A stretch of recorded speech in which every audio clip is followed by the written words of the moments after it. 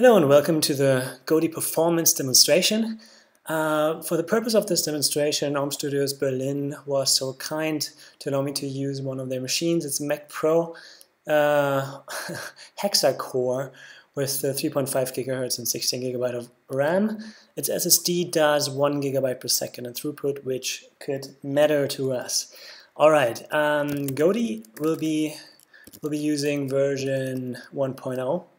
And to make it a bit more interesting, the challenger will be MHL, Media Hash List, which is in version 0.128, last year's version, the latest one that there is. It's the spiritual predecessor of godi, in fact. So to seal a directory in godi, you say godi seal and then directory or directories that you want to seal. In MHL, it's pretty similar, except that we have to specify where the seal should go and which directory it wants to do. And because it will spit out some errors that kind of reveal a bit of information on the files that are stored there, I'm going to just throw them away and start the sealing progress. Not to forget, see how long it takes. Same here. And on the right side you see the CPU going up a little, but it's not much that's used there.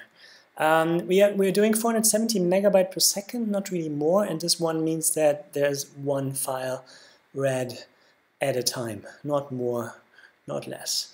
So godi is already done, reading 460 megabyte per second and using 1.7 cores, whereas MHL just finished took more than twice as long using just one CPU. So what you see here is that godi is already parallelizing the two hashes that it creates. It creates a SHA-1 and an MD5.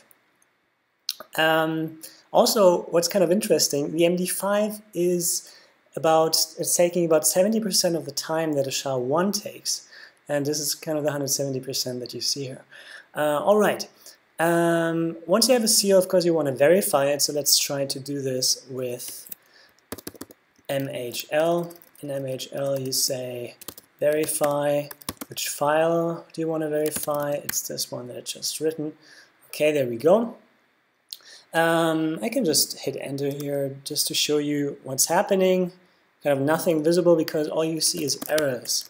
So the error code is 11. What you would see here, but as I told you, I can't show you, is that it managed to write an MHL file that can't read itself because one of the files contains a special character like this, and this is something that creates invalid XML and it doesn't escape this properly. So it managed to basically prevent you from using the seal that kind of is your insurance policy, and it didn't tell you about it until you actually try to use it.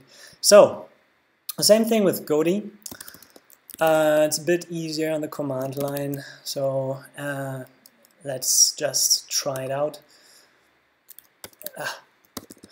I just sealed the seal. Of course I want to verify this. And let's see what happens. It does the same speed, so something is bottlenecking here. It's obviously the CPU. As I told you, the disk does 1 gigabyte per second easily. However, none of the files failed, and well, that's kind of the performance you see. It's just 1.7 cores, not much changed. So let's make it a performance test. I mean, MHL is out of the game, kind of, and it can't compete with the multi-core that godi does.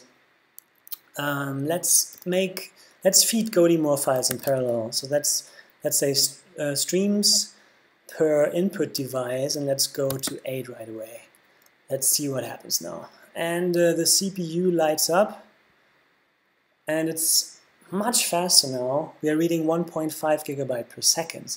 And as you can see up here, that at some point it doesn't have enough files to read. So here we have nearly 2 gigabyte per second throughput, and then the throughput is reduced to just 1 gigabyte and goes even lower. So I guess that we can't really do much more, even if we do 12 files in parallel. Let's see, does it get any faster? I guess not so much. No. Shaved off a millisecond there.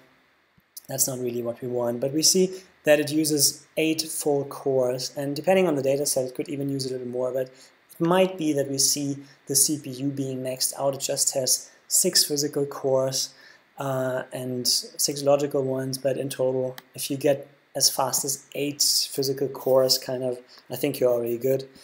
That's performance comparison. As you can see, usually with today's CPUs and today's SSDs, yeah, the CPU could be the bottleneck. Sometimes it's the reader, but godi will use all your available devices bandwidth and all your CPU, which makes you finish so much faster. Compare 3.5 seconds to 26 seconds that, well, available or currently available tools do. Thanks for watching.